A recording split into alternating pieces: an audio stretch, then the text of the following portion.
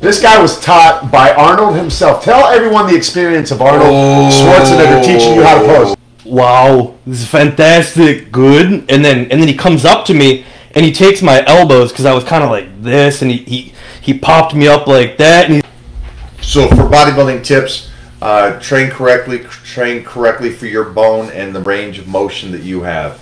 Any tips on sticking to a diet? Wow. These are little things that you can do too. Okay. This is a great one. It's not bad.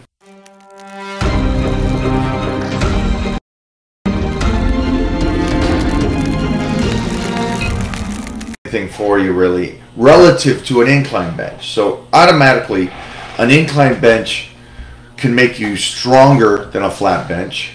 It will save your shoulders for a longer period of time, and it gives you a better looking chest. And most of us that are on here are men. And again, I've talked about this, that I've never met a man with an overdeveloped upper chest, where 99% of you have an overdeveloped lower chest. So it's one of those big things, is that there's going to be a variation of why you're picking the workout. Why are you putting the workout together? Is because this guy at the gym gave it to you? Where's your analyzation of this? Woo, are we just making words up today? That's a word. Really? That's a real word. That's a real word. Okay, so the reason why I love what I do is that I get to put together a workout plan and program designed for what you want for your body. So that's why I have people come to me and I see their bodies and I go, first of all, you're not going to squat no more.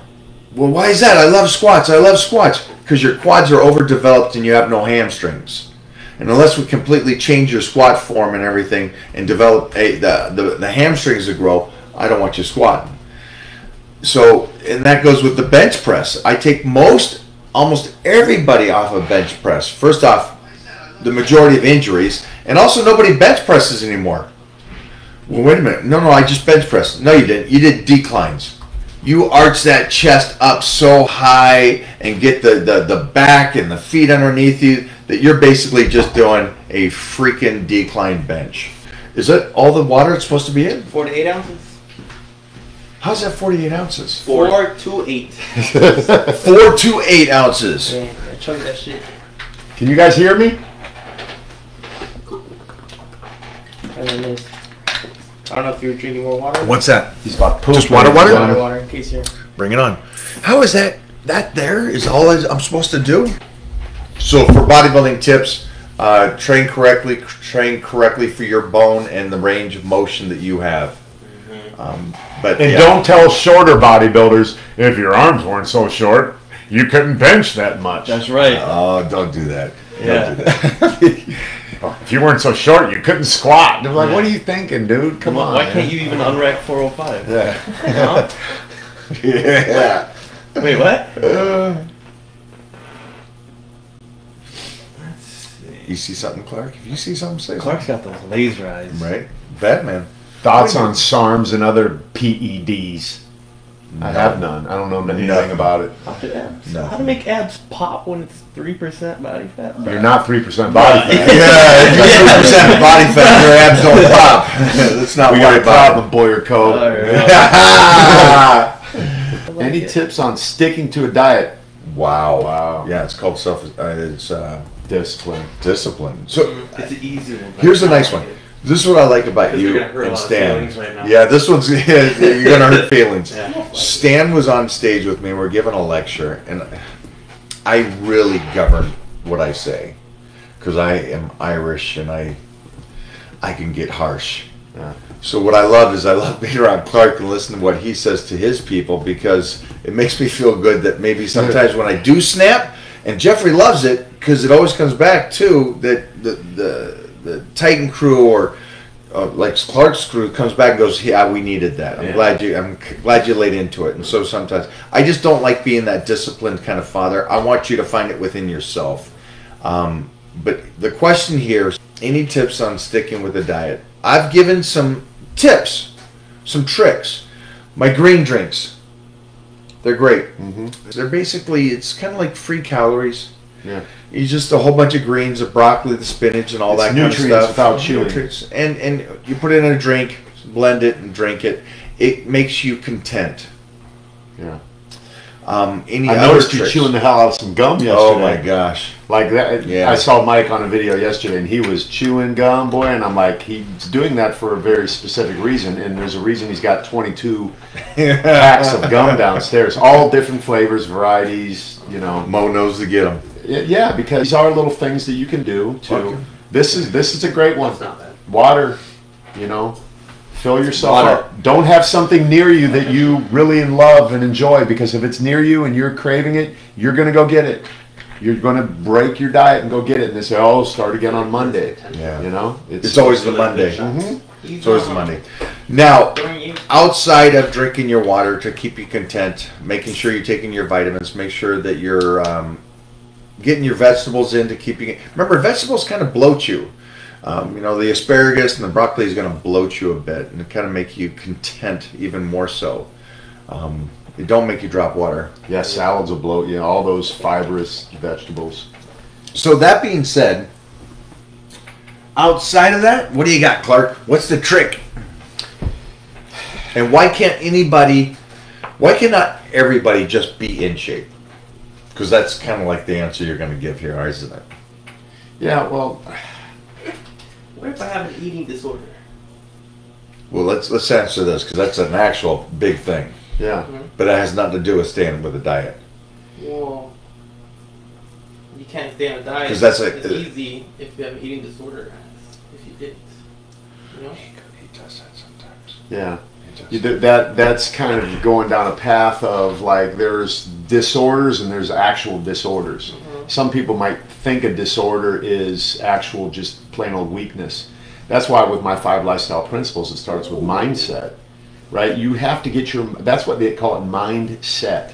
Like if I'm going to go do the 30-day blitz, I've set my mind to go, okay, for the next 30 days, I'm going to do this. And then I commit to it, to my community, and then I'm off to the races and I stick with it.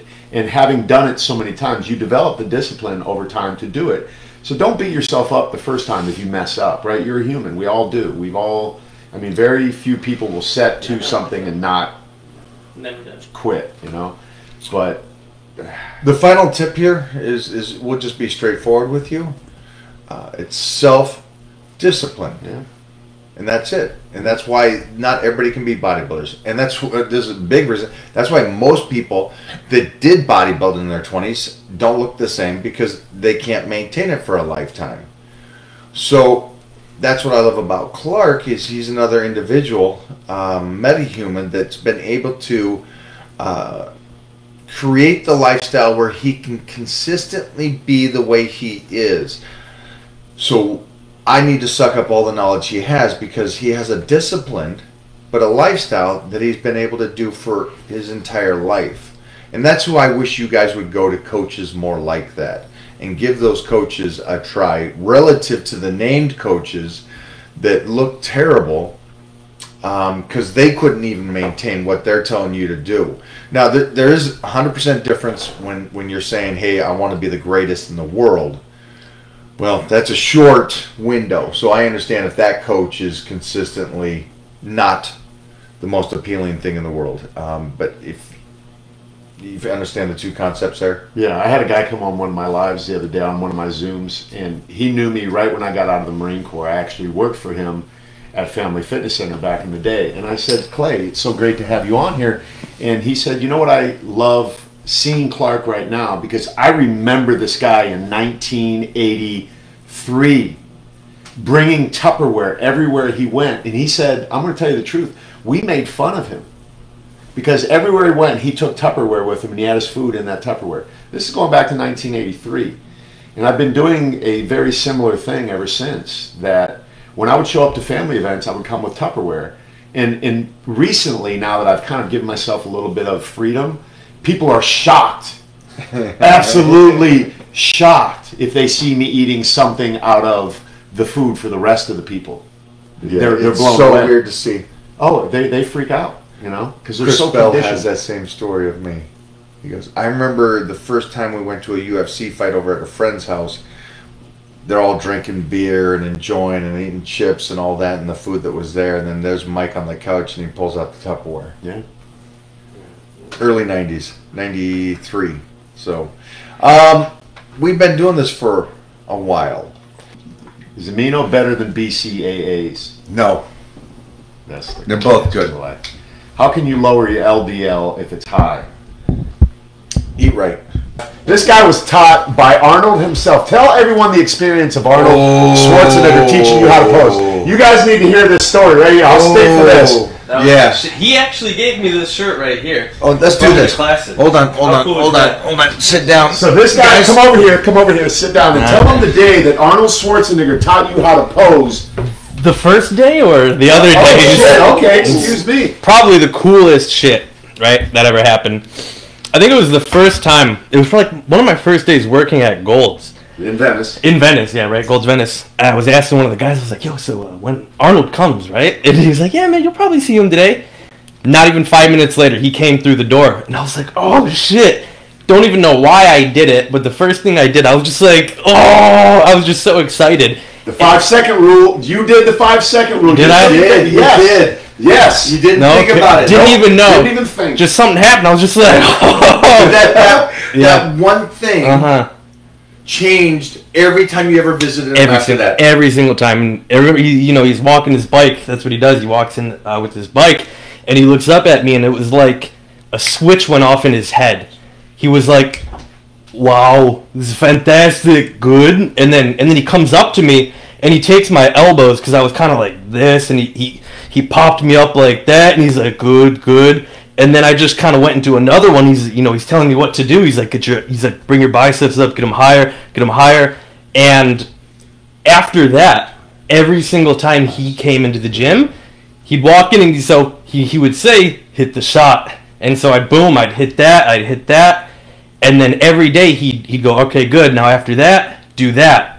And then the fourth day after that, he'd say, do this. And we built up like a 10-piece routine over the 10 times. And that was the shit. Wow, yeah. dude. Yeah. Forever. Forever. That's the story. That's my Arnold story.